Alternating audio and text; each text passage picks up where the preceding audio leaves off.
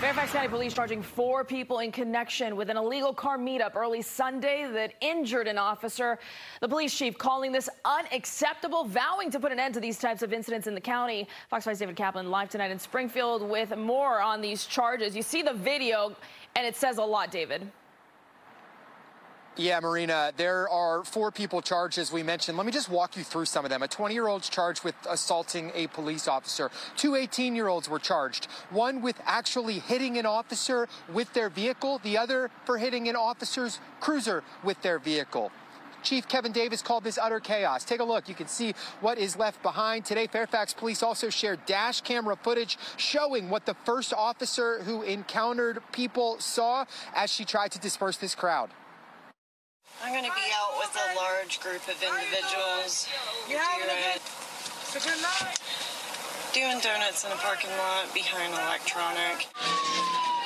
600 Alpha, multiple people blocking my cruiser, banging my windows.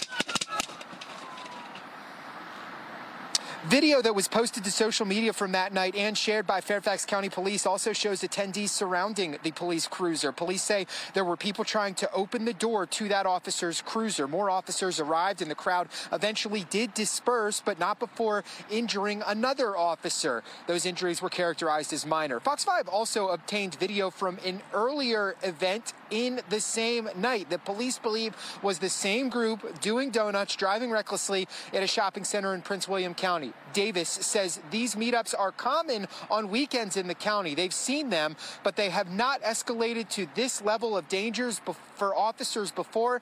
He says it won't be tolerated. It's beyond unacceptable behavior, and I think we can't grow used to seeing this every Monday morning from now until the fall. This is not normal behavior. It can't be tolerated. This isn't boys being boys. These are young men acting in a criminal nature. They're engaging in thuggish behavior, wearing masks, and they're assaulting police officers.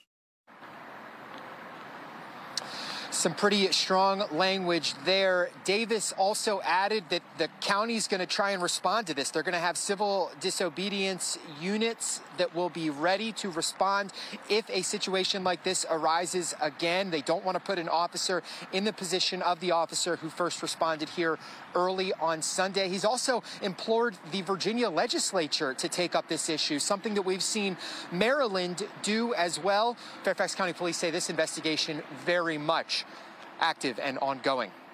Back to you.